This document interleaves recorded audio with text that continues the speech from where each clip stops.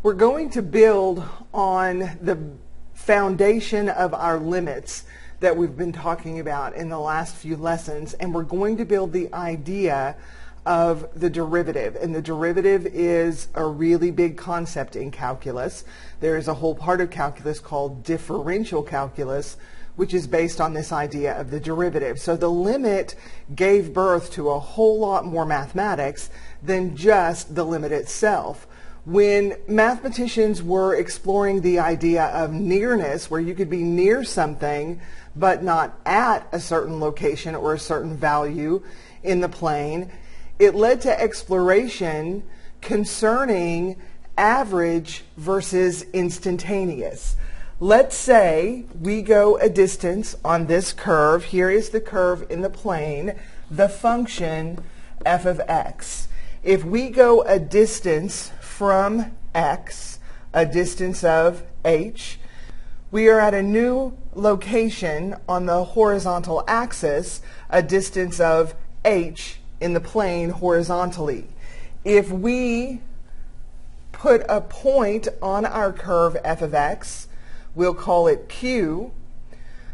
This point has an x-coordinate of x plus h and a y-coordinate of f of x plus h. We can clearly see that the coordinates for point P are x, f of x. We have two unique points in the plane. We have point P and we have point Q. If we were to draw a line through P and Q, this would be the secant line. A line through any 2 points is a secant line. Here on our curve F, we have a secant line drawn through points P and Q. We could find the slope of that line.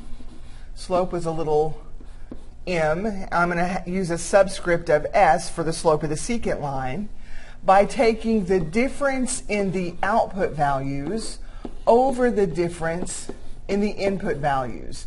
We learned in pre-algebra, we call this rise over run.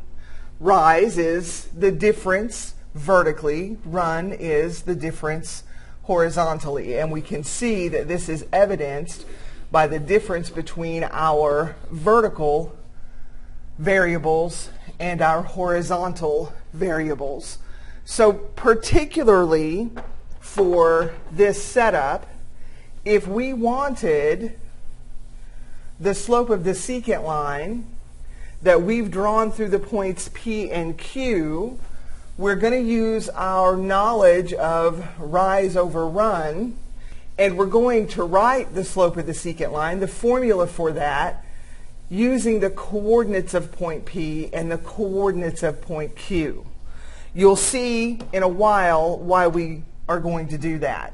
So the slope of the secant line through P and Q is the difference in the outputs. There's the output at Q and the output at P. That is y2 minus y1. That's going to be over the difference in the inputs of those functions. That's x2 minus x1. That will give us rise over run. That will give us the slope of this line. Well, why do we care? Why do we care about the slope of a line through 2 points? Because the slope of a line through any 2 pieces of data, and points are pieces of data, inputs and outputs, models average rate of change.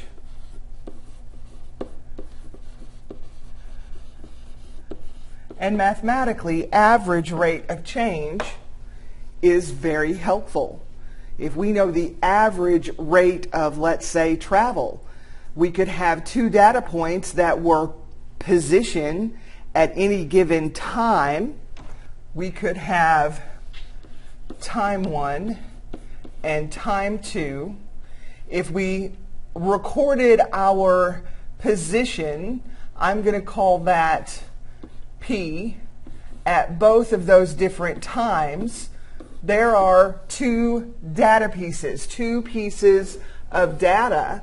If I were to find the slope through those two pieces of data, that would be the average rate of change of my position. That would be my average velocity. The slope of the secant line through those 2 points would be my average velocity. So mathematicians began to ask themselves, if we can get infinitely close with the idea of the limit, just brainstorming one day, they said, the limit says we're not at, we're near. So if I could take one of these points and make it very, very, very near the other one. How near? Well, arbitrarily near, however near you want me to get. If I can get near but not at, then I still have two separate points. And I can talk about slope through those two separate points. So what we're going to do is we're going to pick up this distance h, and we're going to make it go to 0. We are going to move the point Q closer to P. We're going to follow the curve. We still have secant lines all the way. As we move Q closer to P, we see that the slope of the secant line is changing because we have different data points. So I'm taking that distance h to 0. It is getting very, very, very, very close to P, Q is, but it is going to be different from P. So as I take the distance h in the plane to 0, I have two unique points. I still have P and Q, but they are occupying a space very, very, very close to one another. And this approximates or models the slope of the tangent line. Now I have a tangent line that intersects my curve f of x at, for all practical purposes, only one point. I only have one piece of data. Just one piece of data. Could I find the slope of the tangent line using just one piece of data, just one input and its corresponding output? Well, I can, using the idea of the limit. And this is brilliant, because the slope of the tangent line models something different than the slope of the secant line. If I have the difference in the outputs, which we said we had for slope of the secant line, over the difference in the inputs, that's rise over run. Two unique points in the plane. They just happen to be occupying almost the same position in the plane. If I take the difference in my input values, which, by the way, algebraically cleans up to a value of h. So if I take that distance h to 0, now I'm going to have the slope of the tangent line. 1 point. 1 point. One piece of data. That's huge. That is no longer average. That's instantaneous. That's at one input value. If we can model change as it occurs, if we don't need two input values to determine what is happening at any given time, we no longer have to talk about averages. We can talk about instantaneous. The rates that things are changing, whether it's position, whether it's volume, whether it's daylight, the rate at which things are changing instantaneously. And that's what we get with the slope of the tangent line. And that's what we have here. We have the slope of the tangent line modeled with one function. This has its own name. It's called the derivative. The foundation for differential calculus. This is the definition of the derivative.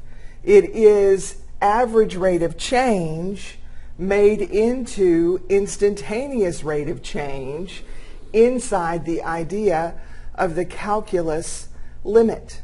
We have 2 points in the plane occupying, for all practical purposes, the same space, but they're two unique, separate points, and we can use those points to find the slope of the line that intersects them.